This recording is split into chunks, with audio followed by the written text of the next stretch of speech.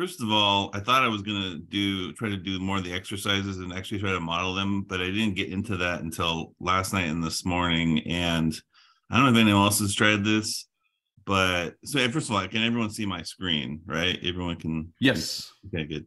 Yeah. And so it takes forever to run these models. At least I don't know. I'm sure there's ways to speed it up or whatever, but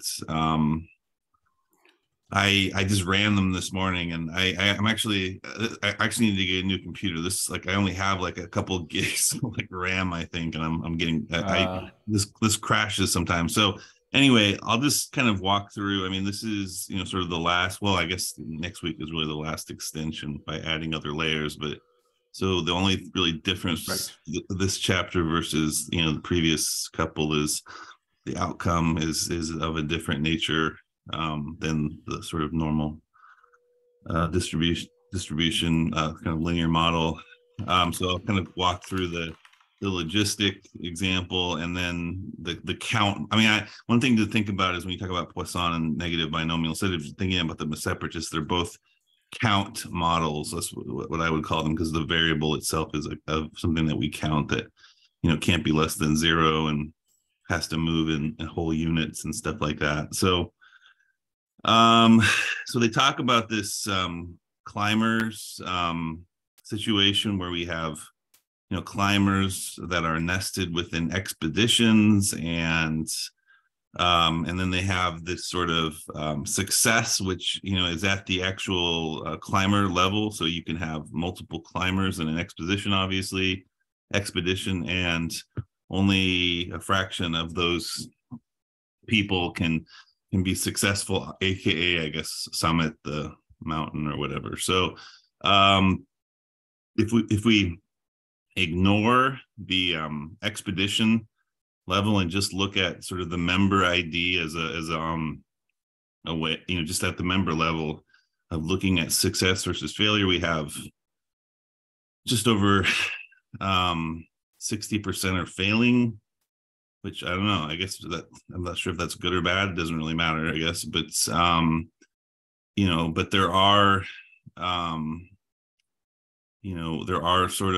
we have 200 is that right? Yeah, there's 200 expeditions to sort of choose from. So there's got to be some kind of variation. That's the contention here, right? That, and I didn't write this down in the code, but there is this sort of contention that, hey, within if you get paired with people in your expedition, if they're better climbers, that's going to have some impact on whether or not you summit yourself, right? If you're successful yourself.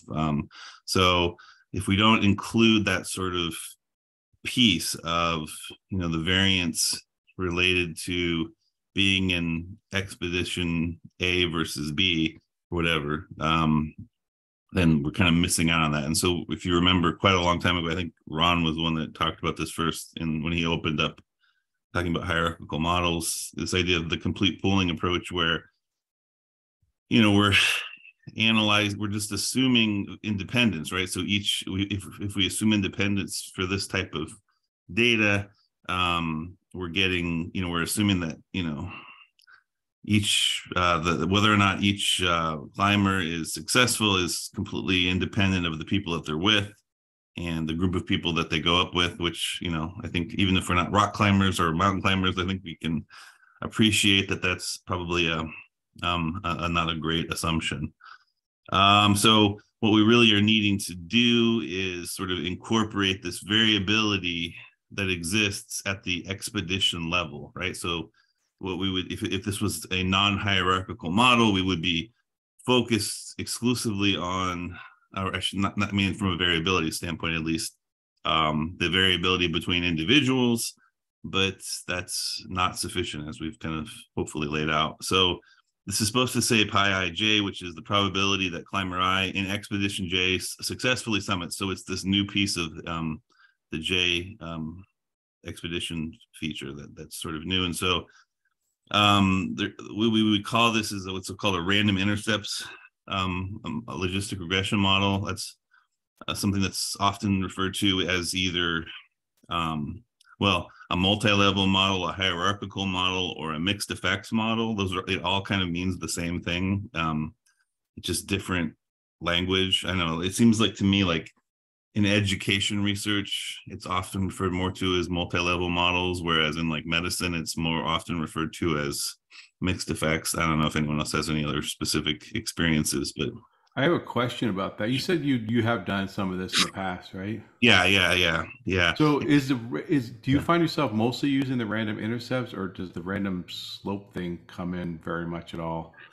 It's a great I want to ask question. it. It's a great question because a lot of it has to do with if the model will converge, depending on how much data you have and like how complicated it is. So just to be clear, like Robert, so a random intercept is what you're saying is like that you're giving an intercept for each of the cluster memberships, which in this case is expedition, right? Yep. Um, but then a random slope is you're allowing each cluster group to have its own line in addition Yep. to its own. Okay, so I'm just making sure. Sorry, I just want to make. Oh no worries. Yeah, but so what happens a lot is if you have, well, let me be clear with this. Like, so, in these types of hierarchical models are really common in, say, education, right? So where you have students nested within classrooms, and not classrooms that are nested within schools, and schools that are nested within districts. I mean, that's maybe any given study doesn't include all those levels, but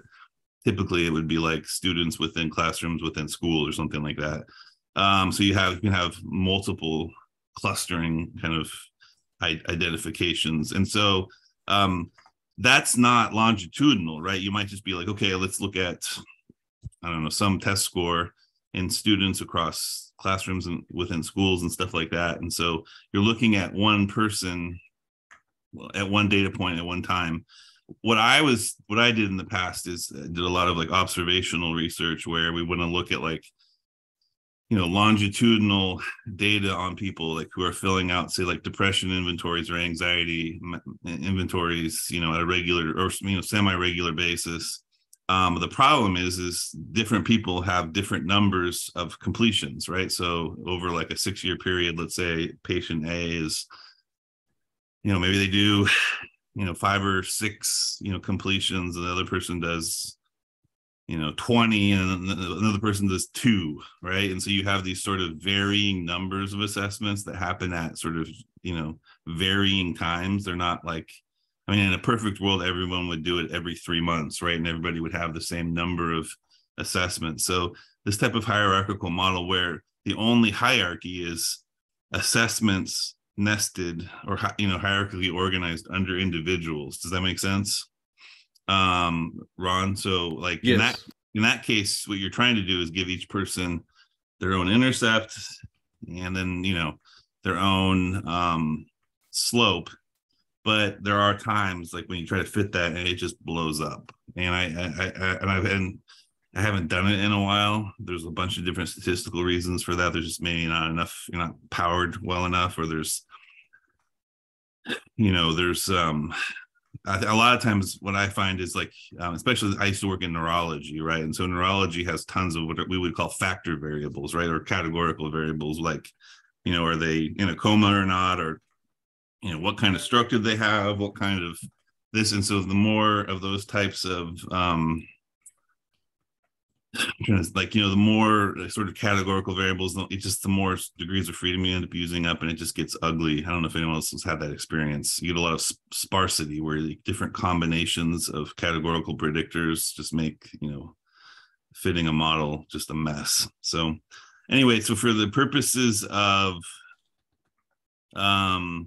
this example, like I like this sentence. So in plain English, so the underlying success rates might differ from expedition to expedition, which is all that we're trying to say. By the way, one thing that's really important to say, and I think we talked about this in one of the previous meetings. It's not really that we care about the effect of what the effect of the cluster variable or expedition in this case is. It's just that we're accounting for it, right? So that when we then talk about being younger or using oxygen, yes or no, which is what this model here does, that from the book, we can just say we've accounted for this, right? There's variance related to being from one expedition to another, so we're taking advantage of that. So anyway, the only thing that's really different from when we did logistic regression in the past is this piece right here, right? So this one, I never know what to call this vertical. What do you call this, Ron? Like or Robert? Like I like when this vertical line, or I guess it's an or, sort of, or as a function. I know in R it just allows it to just does the varying intercepts. I just call it call it a bar. I mean, that's what I call it. Yeah, I call it a bar. I call it a bar, even though bar might be not, but yeah. Yeah, because like in the case of when we've been doing all this Bayesian stuff, it's whatever this on the left side as a conditioning. Conditioning on this, or as a function of blah blah blah. This is not. So basically, what this says is this. I would have called it a pipe, but you can't call that in R. Yeah. Now, pipe has gone a different way for sure. Anyway, so this feature here is how you would do a random intercept. This is specifying that random intercept only. We're saying, well, first of all, we're not going to worry about the idea of slope right now. But so anyway, the point is that each expedition gets its own intercept. That's what this means. That's the only new thing here. We would take this out of the model to make a non-hierarchical model. By the way, so this is what took forever, man. Like I don't, so and it has to do like 4 chains, and so each of these took quite a long time here. So I'm not going to I was like going to be all clever and try to run it a bunch of different ways, and so then it gives you I ran this is all just code from the book, right? So prior summary, just to, to check our confirmation of the prior specifications. This is sort of standard stuff that we would expect. And then I actually tried to run this did not look real great. I don't know why they put all this in here, because there's so many freaking so yeah, this I don't really know why they there. Called them out. They never actually did that. They never actually showed them, right? So anyway, whatever, it's not a big deal. And then I like this. Another thing that like they created this NREPS thing, which is apparently I'm not sure why it's ignored, but that once again I just copied and pasted this. So so this is the actual success rate, and these are the predicted success rates around it. And I mean, it's it is it is what it is. And then like I don't know, this is one thing I did have trouble with. I don't know if either of you can figure this out. So I don't know, I love using like tidy helper kind of like, so this is from like the Broom package. I think the Broom mixed, I think .mixed is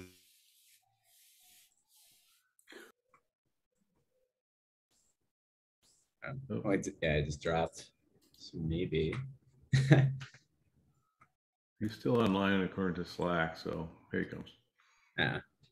My internet does that periodically, just drops. Sorry about that. How long was I gone for? Like 30 you were just to talk about tidy.mixed. Oh, okay. Just all of a sudden I was like, hello, what happened? All right. Yeah, I have to this is actually something I need to go do, which is my modem apparently is not up to snuff, and so I gotta go into my okay. So this I don't know if anyone's ever used the tidy function from Broom before, but like if you do a lot of modeling and stuff, it's glorious. Now, one thing that's kind of frustrating is does anyone remember how to interpret these? Like what unit are these estimates in? Oh, it's right on the log scale. Log odds. Yeah. Log odds, yeah.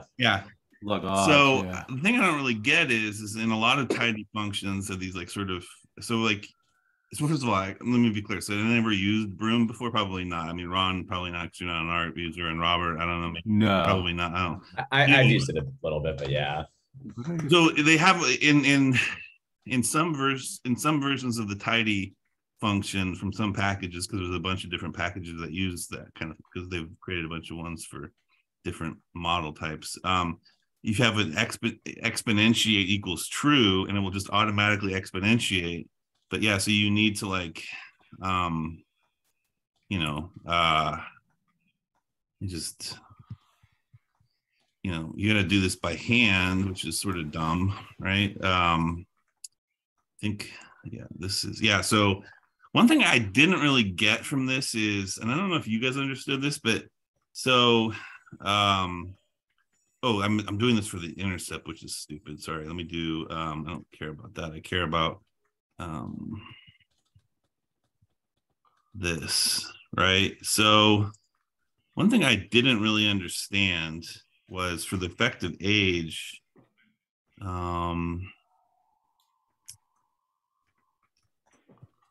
so if we exponentiate these, the 80% credible, or I forget what we call these, credible intervals. Okay, so they say there's an 80% chance that the odds of successfully summiting drop somewhere between 3 to 3.5% and 5.8% for every extra year. And I'm not really sure I understand why that is. Oh, yeah, maybe I'm just making this too complicated. But anyway, so that was, yeah, so actually,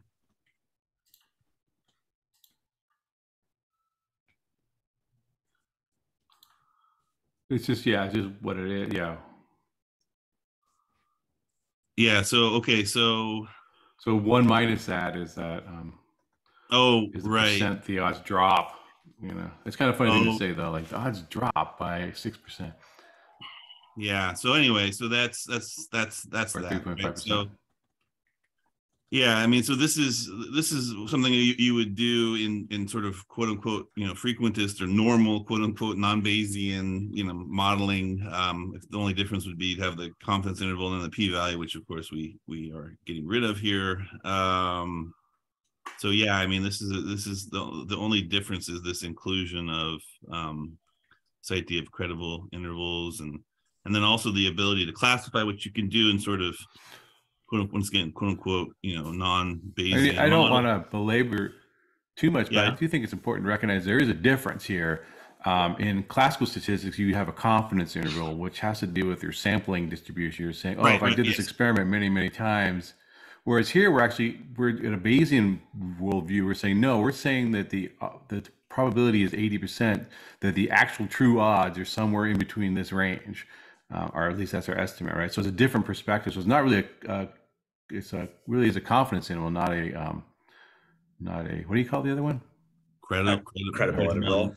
Not a credible interval, right? Yeah. Credible is kind of like a wishy-washy way of avoiding saying that anything about probability about, right? Because in frequency statistics, you can't say that you can't say a sentence like there's an 80% chance that the odds are, but you cannot say something like that. Right. It's not allowed. I mean, yeah. You would people do anyway, but that's trick. Well, you would say we're 95% confident that, you know, the you know, the effect of age on summiting between blah blah blah and blah blah blah or something like that. Right. Yeah. Okay. Confidence and is code for that whole sentence about if you ran this experiment many exactly. Yeah. The interval would actually hold the value. Yeah. Yeah.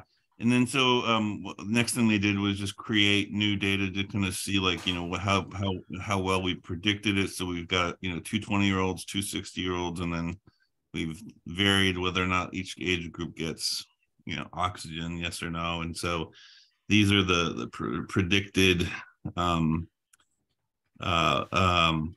yeah, so these are the sort of predicted odds of making it to the top, right? So unsurprisingly, the 60-year-old. What's that?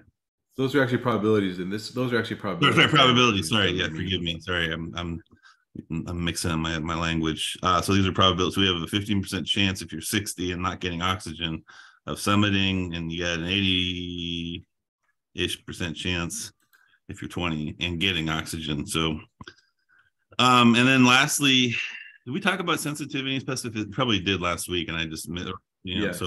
So in this case, we have. No, we did way back in the logistic regression chapter. So can anybody give me like in sort of normal language, like what sensitivity means? I completely forget. Yeah. Good. I'm stopping them for a second. It's fair to say that well, sensitivity is basically like how well are you flagging the people when they're actually having the outcome that you're interested in, right? Like, in this case, it would be the summators, right? So how well are we predicting, how accurately are we grabbing all of the summators, that exist, right? Specificity is how well are we excluding how well are we excluding all of the non-summators, right? So a common thing that you can have a lot is that's a great way of putting that, by the way. Really nice, concise way of putting that. How well are we chucking the non-summators, right? So a common thing you might see in a number of sensitivity specificity analysis is like really high sensitivity and then really crappy specificity, which tells you that, like, what does that tell you? Before I say anything else, Robert, what if I say I have high sensitivity and low specificity? What is my model doing in terms of identifying so if it has high sensitivity? Yeah. That means, and so remember, we're trying to predict summiting, right? Or like, how, that's our outcome. So it has to be some kind of dichotomous thing. So high sensitivity means that you're predicting too many summiting? Not too many. It's probably most likely you're predicting the summators, but you're probably grabbing a bunch of non-summators too, right? Oh, okay. So it's more like false positives. Exactly. You're right. Yeah. Okay. And so if you have, and this can be reversed, right? If you have high specificity but poor sensitivity, that means you're doing a good job of, ditching the non-summators, but you're doing a crappy job of, predicting the summators, right? Got it. Okay. Right. So of course, like you'd like to do both perfectly, which of course never happens. It's like, so it's just trying to think of this in my head, because I've always seen this like in machine learning, but it's never really like grokked it. I know, believe me. So it's like your model it's being like almost like too broad, right? So it's not really doing a good job at like trying to identify who is like summiting and who isn't, right? It's just having a lot more people who like aren't, right? And that's obviously not good. And the reverse is it's doing a really good job at identifying people who aren't, right? Yeah. But to the detriment of not finding your positive case, right? It's almost like it's maybe this is, I'm not sure if this is like a right way to think about it. It's like, essentially this is like a separation problem, right? You're trying to obviously like correctly predict two groups, but you're like doing it badly in two different ways. One, you're including too many people, right? One, and the other one, you're not, right? Just the inverse of that. Exactly. Yeah. So, and one of the things to think about, in biostats, in medicine, healthcare, we think about this. Well, I don't think about this anymore, but I used to. Is like, what's more valuable doing in sensitivity? So is it more important to get all the people, or is it more important that actually have the thing or the outcome that you're interested in, or is it more important to avoid false positives, right? Yeah. So think about, like, we had a huge, think about COVID, right? So these cheap COVID tests, which make people so mad. What's the sensitivity specificity issue there? Like, how can we characterize that? Let me lay it out actually. So the idea is people are taking them, and then they go, well, I don't know. It could be multiple things, but what I hear a lot is, these cheap easier tests. They're not. They don't pick up. They don't pick up the virus or whatever. Is that fair to say? Is that what people hear? I don't know. I guess it's funny. I actually hear like more of it's like more critical of like it's too sensitive. At least that's what I've seen. Like I'm not saying at all that you're wrong. That's just like what I've heard in my experience. That people are like, there's no way. And it's like, I'm pretty sure, well, actually that's interesting, right? So then you think about, right, with those tests, it's like what you're saying, I think we were kind of alluding to, right? It's like, what are the things that you're more interested in, right? I guess with COVID, you probably want higher sensitivity, right? Like in the sense that it's fine if you have some, like a larger number of false positives, right? Because the flip side of that, you could then be doing a bad job at predicting who actually has COVID, and that could be bad, right? Because then if you're not correctly predicting that, then people are going to spread it, and then more people are going to get sick and maybe die or like have long COVID and all of that, bad shit. Right. So in that case, right, it's like you probably want COVID tests to be more like sensitive rather than like having higher sensitivity rather than like specificity. Yeah, because a false positive is probably the lesser of two evils, right? So just to be clear, a false positive, it's like when you say, when I taught this, like I used to teach research methods for years and years, and I used to always say that like a false positive is like selling snake oil, right? Snake oil salesmen are saying, hey, this is going to clear up your acne and make you better looking and all these things, and of course it's doing none of those things, right? And then of course a false negative is you're saying, the famous one is the woman who's pregnant and the person says, yeah, I think you're still not pregnant, or something like that, like you're missing the detection or something like that. And so in this case, missing the or having a false positive is less probably dangerous and than having a false negative. Now I don't know, like I have had a friend who had a false positive on an HIV test years and years ago, and can you imagine how upsetting that would be? Because you gotta go get another test and it might take you a number of days, or different cancer things, or I don't know, I mean just imagine how upset you would be. I mean, so obviously it's still probably better to have higher sensitivity and have some false positives, but it is something to kind of weigh. Anyway, that's not really a hierarchical issue per se, but it holds for all kinds of classification models. All right, so one of the things I thought would be kind of cool is just to kind of practice more, like is this model that's implied in each of these numbered, this is exercise 18.1. I'm not sure if you got into this, Ron, but so is this a hierarchical model, yes or no? And so I did, and I'm glad you brought it up because I actually found that not totally straightforward. Maybe you did. Yeah, exactly. I don't know, there may be more than one right answer. Just to remember, what makes something hierarchical is some other level of clustering other than at the individual level that we're trying to account for, right?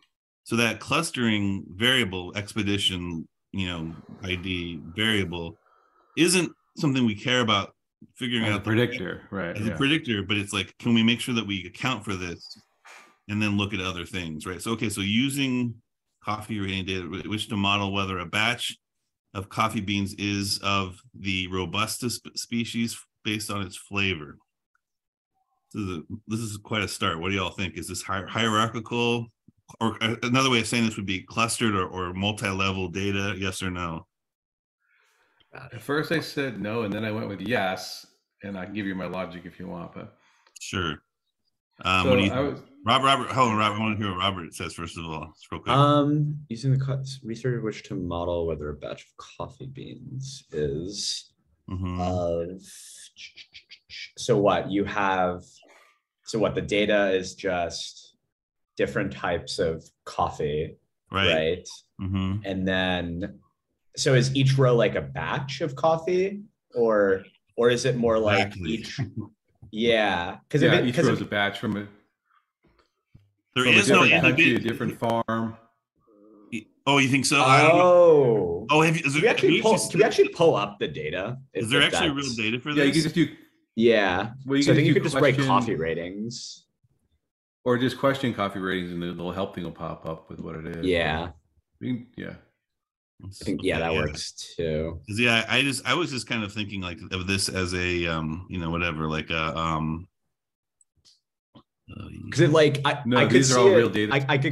I could see what Ron's saying though. It's like why it could be either. I'm just like curious what the I'm just like curious what view, capital V. Yeah. Oh, view. Okay. Yeah, so view, because now it's in now it's in your environment. Capital V though, for some reason. Yeah. I don't know why. Oh, maybe there's two. I don't know. Oh, did they add? I know there's a small V one. Oh, so you just need to get out of the string. Because it will then it'll automatically just coerce that into like a typical. Oh, right. Yeah. Good point. And then then it'll load it into your environment. The magic of R. Yeah. Okay. So, okay, there's the owner. Okay, this looks well. Okay, wait. Okay, yeah, Ethiopia. So all of these are okay. Okay.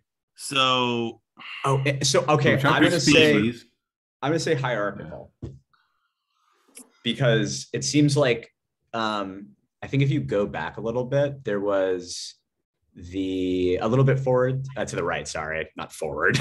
This is the wrong direction. I got it. So yeah, there's like species, right? So like there's species. That's what you're predicting. Right? And then, but underneath species, there are different varieties, right? And looks like there could be different maybe processing methods. Well, that's true. I didn't think about the processing method. I was just thinking that clearly the farm, or not clearly, but country of origin, or at least would be a grouping factor, right? Because certainly it's going to be more like, even though the flavor, I don't think the slope, that is the dependence of the flavor on the ability of the flavor to predict it isn't going to depend on the country, but the actual probability that it is going to depend on the country. So you want to account for that using the language that you said. Makes sense to me. So maybe country of origin, or maybe double groups, which is something we'll learn. Yeah, next. you could country of origin, or even maybe like, I don't know if this would be too granular, maybe even like the farm, or at least like variety, right? Maybe like underwrite the class of variety. There are different ways to, I think variety here is like a subspecies thing. So I think that would be cheating to use variety as. let me drop some. I think I've put my thoughts together. Here's what I say. This is not hierarchy. Okay, good.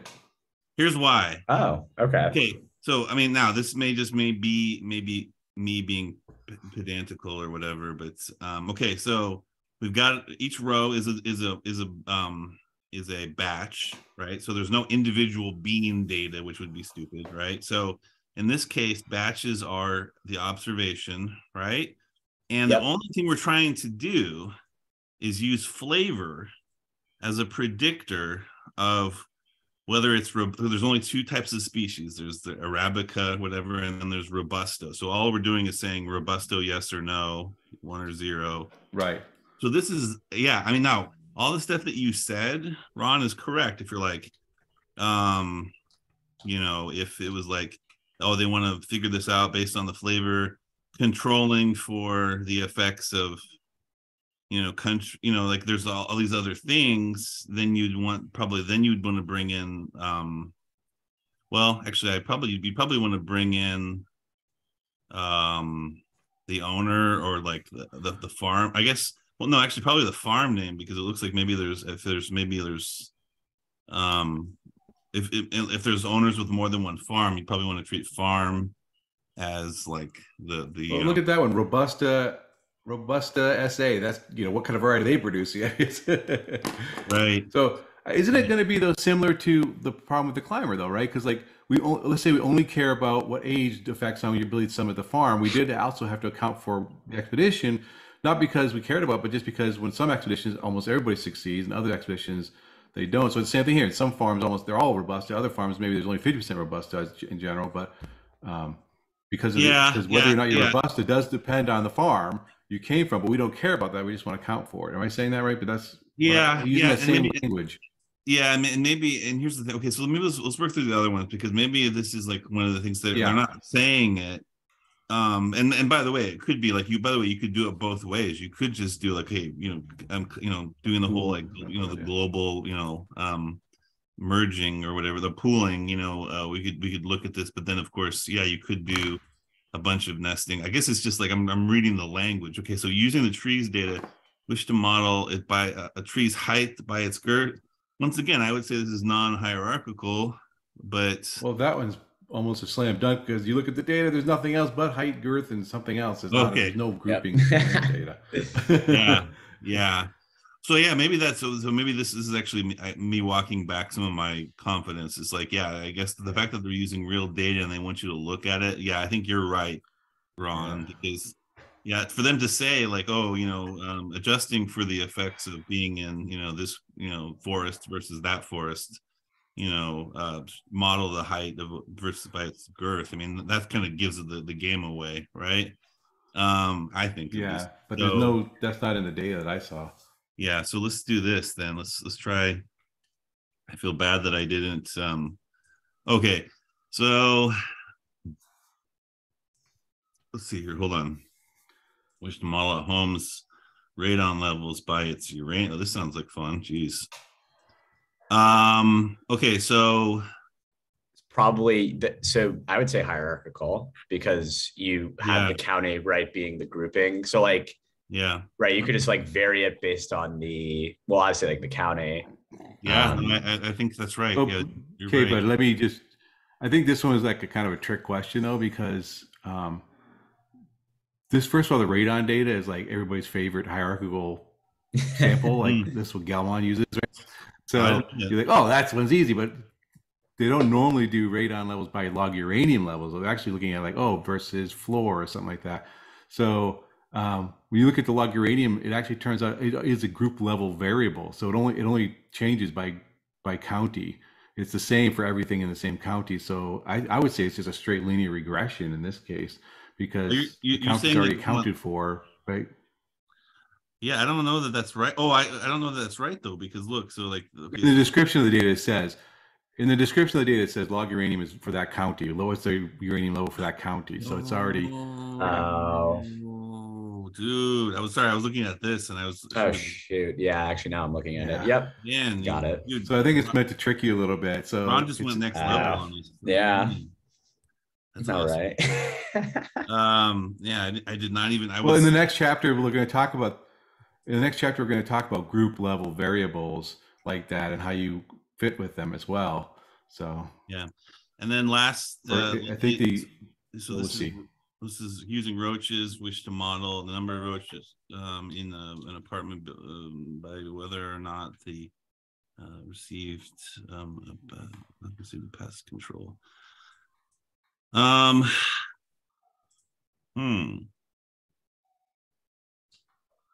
Yeah, I don't see any grouping variables there either. Do you? Not really. I mean, I guess you could say like whether it's like a senior facility, but that's not a grouping variable, right? Because there's only, first of all, we might actually care about that one. That's the first rule gets violated. So that's probably a predictor, right? In fact, all those are relatively good predictors. Yeah, and obviously, seniors only got two possibilities. And by the way, so this is clearly a count variable, right? So we got a bunch of zeros, and in fact, I don't know, maybe like. Oh, you know what? There's more to this problem that we're not doing. I forgot. You're actually supposed to say more about this. Like, not only is it hierarchical, but what is it, and how would you roughly approach it? So you're actually on the right track by saying that. Like, how would we model this? Yeah. Well, anyway, I mean, well, and this is logistic, obviously, right? And then in this case, model. Well, actually, that would be the height has to be. Well, I guess you could do that as a count. I guess you could do. I don't know though. That's weird. I mean, I guess. No, I would just say straight regression. Yeah, I don't know. I guess it depends on. Normal. Yeah.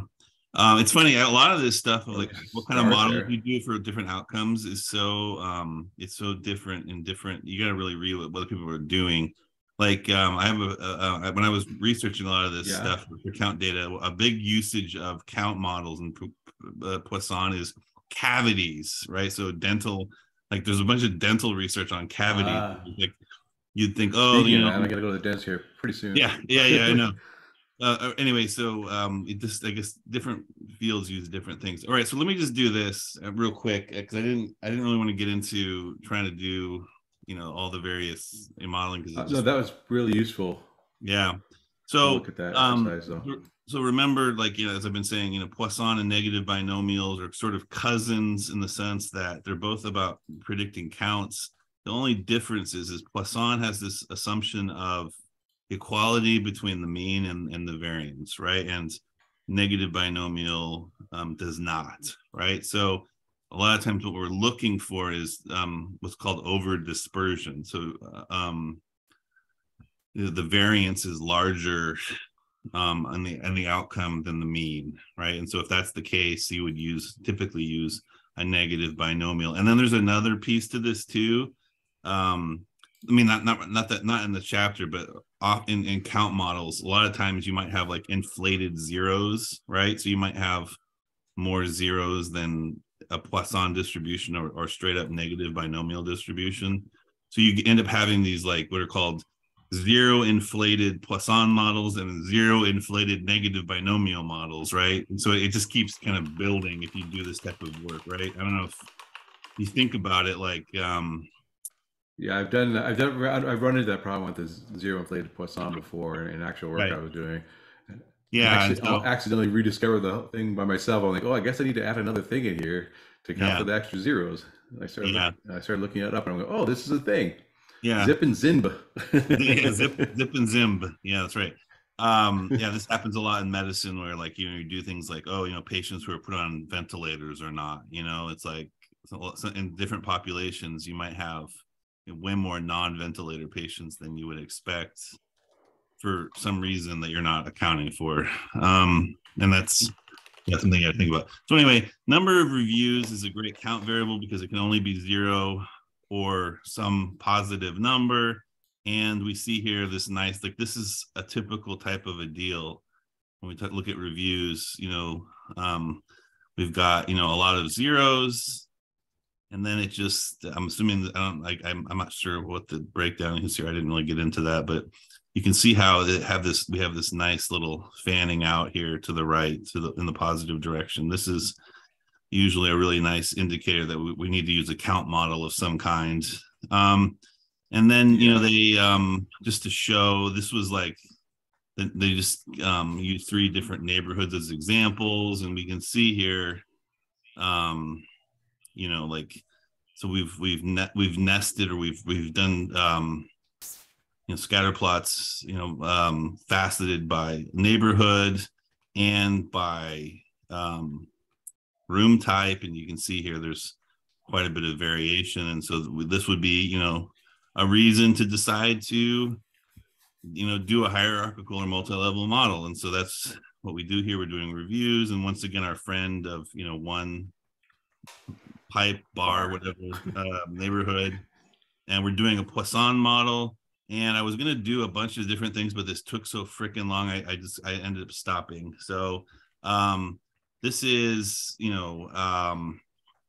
what they end up talking about this as like evidence of over dispersion here. This is, our model here. And this is, what we see in the data. And you can see here, these are not mapping on really well. So this would probably be evidence of over dispersion.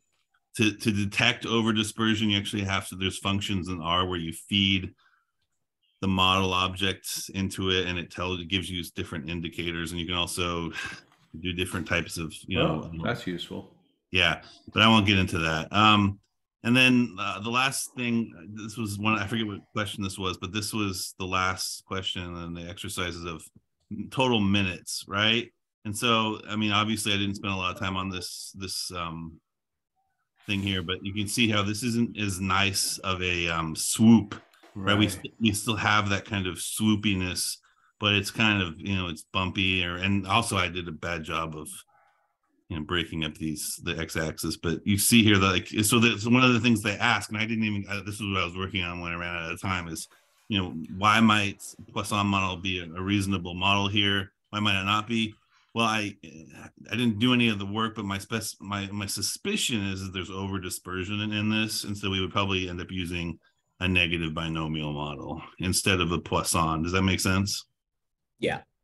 But I have, this is just purely a suspicion because I didn't have time to do, like, to run the models would have been like 25 minutes. So anyway, that's it. That's all I got. So I think I got you on time, Ron. So next week is who's perfect. Yeah, I'll round it out. Me for the final hurrah. Final one.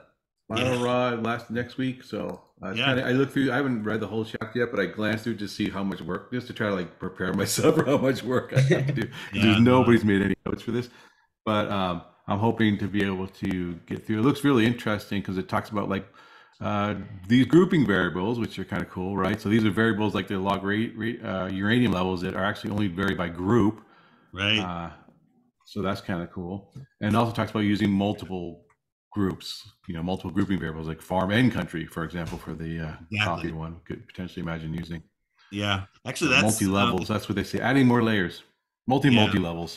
Yeah, so that would be like my whole thing of like students nested within classrooms. That would be one level. Exactly. Yeah. And then schools. Classrooms nested within classrooms and schools. Would be the third one. And then you could have school districts, countries, counties, or whatever. School districts. Yeah. Galaxies. So it sounds like it should be fun. Yeah. Anyway, it should be fun. Yeah. Go hit that dentist, and we'll see you next week. Yes. All right. See you next week. Thanks, guys. Good. Yeah. Bye, guys. Good job. Go on.